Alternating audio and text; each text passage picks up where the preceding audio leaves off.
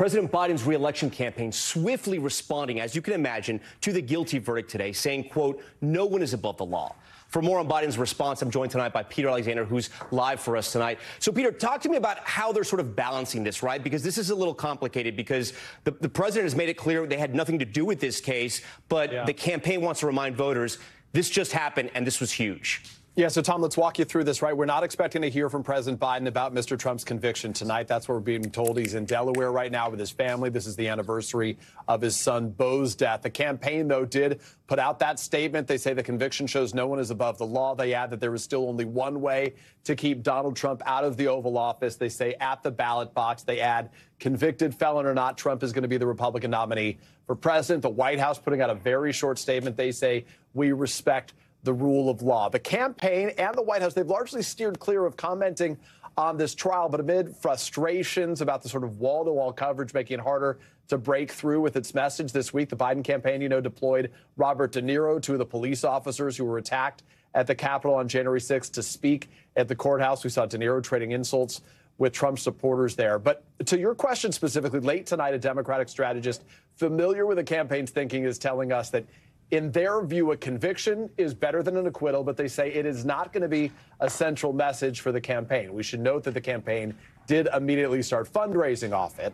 Ultimately, they say that President Biden's going to need to convince Americans that Mr. Trump's chaos and lawlessness, in their words, is not just bad for Mr. Trump, but also bad for Americans' lives. The bottom line, though, Tom, and I think this is really the view privately, is that they acknowledge they don't think that either way this is dramatically going to change this race. They think this isn't resolved until November, in effect. All right, Peter Alexander. Peter, I have one more question before you go. You know the president so well. You know the former president so well. We have this debate coming up at the end of June or July. I'm losing the calendar now. Yeah. But we have this debate coming up. Do you think this becomes a large part of President Biden's strategy? Does he remind voters that we're talking to a convicted felon here? You're gonna elect the convicted felon. Do you think that becomes part of sort of the language we hear in this campaign?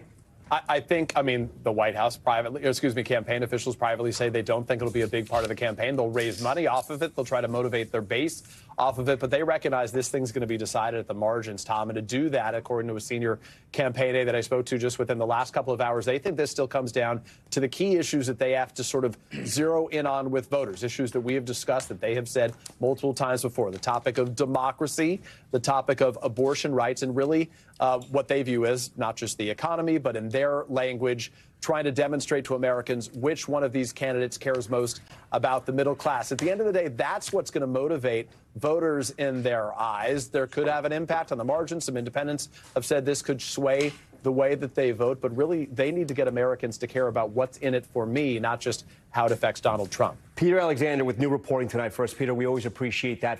Thanks for watching. Stay updated about breaking news and top stories on the NBC News app or follow us on social media.